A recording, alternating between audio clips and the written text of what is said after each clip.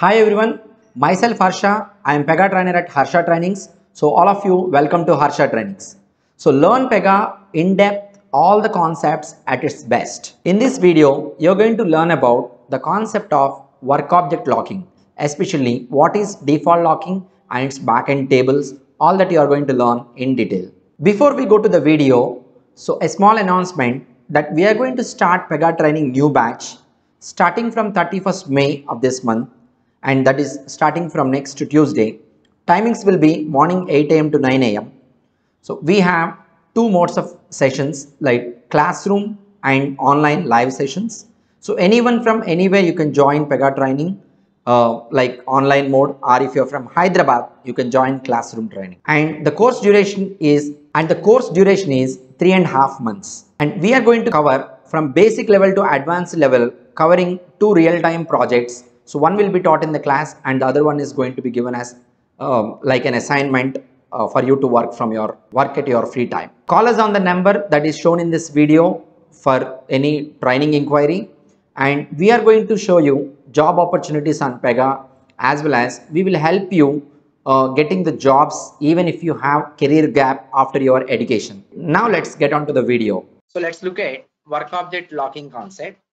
See, in order to explain you about work object locking concept, I am going to create one more developer operator ID. Did we create it any time? One developer operator ID. Okay, you don't remember we created it? Initially, We while created creating the sometime. application, we have created. You remember we created one more developer operator ID some time back. So in order to explain you this work object locking concept, I'm going to log into PRPC by using other developer operator ID as well into the same application. Okay, what is the ID? Dev IMPL. No, what is our application? Bajaj, right? Bajaj DevOps 2. Is that the one we have used? So I have one more developer operator ID. Look at here now. Both two different operators logged into system. Now see operator 1. Operator 1, clicking on the class name will see the work objects. I mean, it's a kind of search, means browsing. Okay. Operator 2 also clicked. Okay, I will try to open one of the work object here, which has some open assignment. Okay, let me try that. I don't know which has, but this is the object 35,005. This work object, there is one assignment called personal vehicle information. Operator 1 logged in and he opened an assignment, a work object 35,005, and trying to work on an assignment. Okay, he is editing. Now operator 2 also has tried to open the same work object. Now he is trying to open. Now the system is not allowing him to edit. Like the same way, when operator 1 has done it, it has made the assignment open, kept the assignment open, and allowing him to work on it. But in case of operator 2, what is happening? It says C-35005 is currently being modified by dev.imp. Means some other operator is currently working on this one of the assignment of this object. You cannot work on it. We did not select any options for this feature. It is built in, already available. This is transaction. A transaction at a time can be edited only by one operator. That is the default design of PEGA. So parallelly, two different operators working on the same transaction is prevented with its design itself.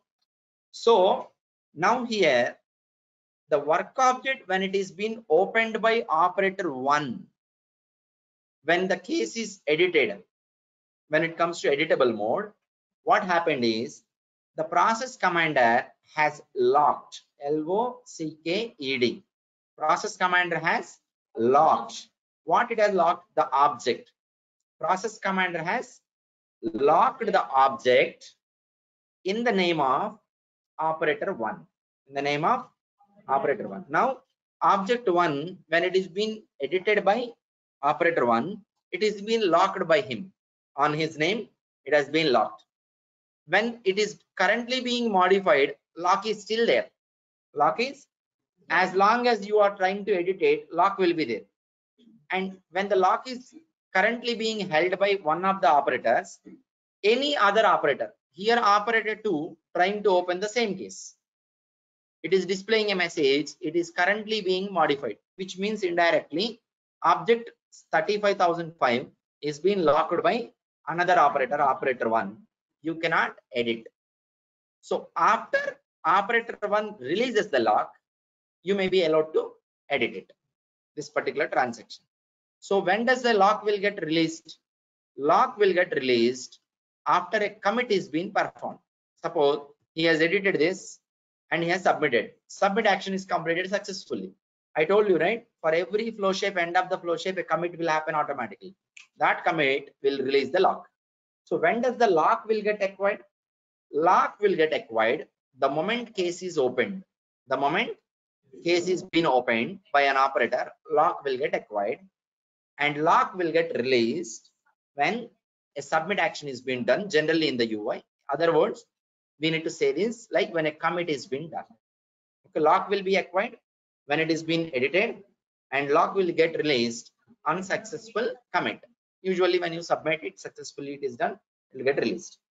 What is the algorithmic design for locking? Okay, let me tell you. So the algorithm design for locking concept is, see, one of the operator try to open the case, correct?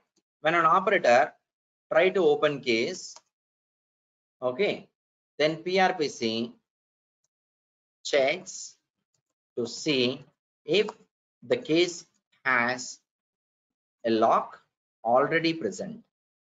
I'll write down it other way. Case is already been locked. If it is already been locked, what does it mean? Someone else might be working on it, editing it. So if yes, then what will happen? Prevent current operator from opening or editing, you can say, from editing. Else acquires lock, else acquires lock on current operator, acquires lock for current operator, allows him to edit the case. This is the locking algorithm.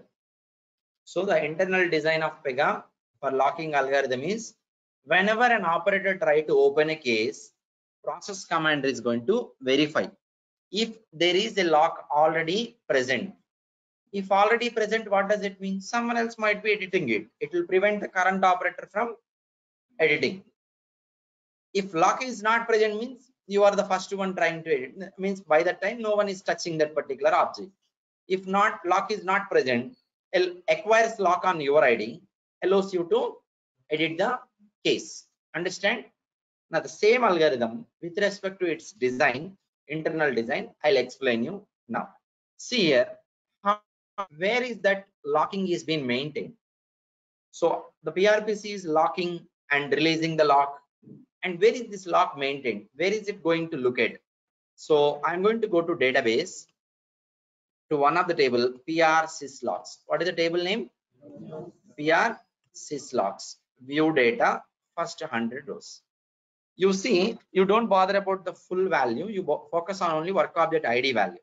See, what is the operator ID here? devimpl@bajaj.com, and the work object ID only bother about this particular part. 35,005. C-35,005. There is one record found in PR syslocks table with the for the work object C-35,005 on the operator. What is the operator? devimpl@bajaj.com. So this operator has locked this object. This object is being locked on that particular operator ID. So devimpl is the one who is editing currently. So now the algorithm is going to be like this. So locking is being done by making an entry into a table. So PRPC checks to see if the case is already been locked, means it is going to look up the table. What is the table? PR sys logs if a record is present on current work object. If a record is present, what does it mean? If yes, prevent the current operator from editing. If no, else. Acquire lock on current operator. What does it mean? Inserts a record into PR syslogs table on current operator and allows him to edit the case. So acquiring lock with respect to the technical design of PEGA is inserting a record into PR syslogs table. Okay, and releasing the lock. Lock will get released on successfully committed, means releasing the lock. Look at here. I will submit that. I will submit this and requery the table. Okay, now lock is released or not? I'll go and requery the table. Record is there. Record is not present means lock is released. Releasing the lock means record will be removed from the PR syslogs. So for a given work object, there is an entry found in the PR syslogs table. What does it mean? That work object is currently being edited, logged and being edited. And for a given work object, there is no record found in PR syslogs table. There is no lock. Okay. So like this, process commander is going to insert a record into PR syslogs table, which means that lock is acquired. It will delete the record from the PR syslogs table, which means that lock is being released. Okay, and the table can be accessed from PRPC by using system logs is the class, so which is mapped to the table PR syslogs definition, and you can see a test connection. You see this has been mapped to PR syslogs. If you single click on PR syslogs, it will show usually in a new window. There are no records actually. If the records are there, that will show up here. Okay, anyhow, this is the concept of work object locking. This is already present in the design of PEGA. We don't need to select any options. This concept is called as default locking. This is called as default lock. This is already there like since long back. Starting from PEGA 7 onwards, PEGA has introduced another type of locking called optimistic locking. I will tell you optimistic locking later. You will not be able to understand now. Leave it. But here in default locking, exactly at what moment the lock will get acquired? What is the moment? Whenever the case is being opened, lock will be acquired. And when does the lock gets released? On successful commit, lock gets released. What is meant by acquiring lock? What happens in the system?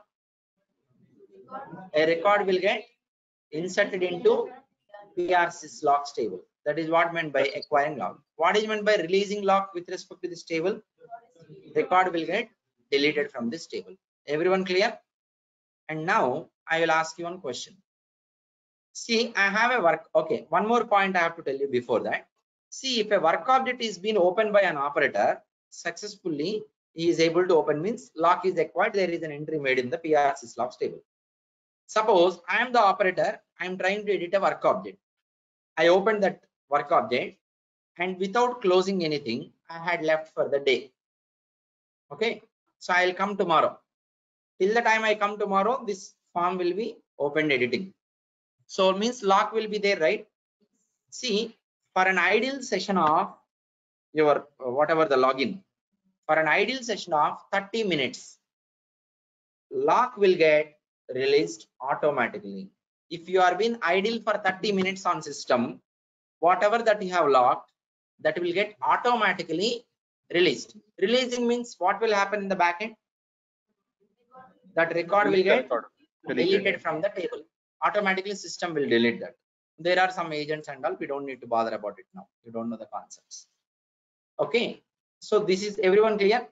So this 30 minutes can be overridden to either 15 minutes or 20 minutes or 10 minutes or 1 minute, like this. I will show you the place where to override after while we are working with case types. Okay, everyone clear? What is the ideal session timeout for locking? 30 minutes. We can override the value from 30 minutes to any other minutes, that is up to us. And now let me ask you one question. Suppose there is one operator, there is one work object that is been opened by operator 1. Operator 1 had left for the day without closing it, without releasing the lock. Operator 2 also wanted to work on that assignment. But operator 2 do not want to wait till next 30 minutes. You don't want to wait for next 30 minutes. You wanted to immediately work on it, that particular transaction, work object. For that, business is asking you forcefully release the lock. So if you want to release a lock, okay, let's say for example, the other way around, there is one work object in the table, okay, which has been locked, and the operator is no more present to release it. But we want to forcefully release the lock. How do I release the lock? What should I do in order to release the lock? Delete the record. Delete the record from You can delete the record, but you cannot go to table, backend table directly and delete, or you cannot use SQL editor to delete it, because you will not be given access to open the database like what we are seeing in the home version. You will not be given access to write the database. You will be having only read-only access from any editor when you connect. Reduce the time. So time duration instead of that, database itself, we have to do it. Come again. What was that? Reducing the time, since it is idle relation for 30 minutes, right? We can reduce to that lesser time, so that it will be released quickly, right? If you reduce the time, that will be applicable going forward. Old objects, it won't be applicable. You should not reduce. It's just simply releasing a lock for an object. You should not impact entire locking time. You wanted to delete the record from the table. That is okay. But how would you delete the record from the table? What you should be doing for that? What you should be doing? Yeah, ideally. This answer in the YouTube video, which I am going to post today.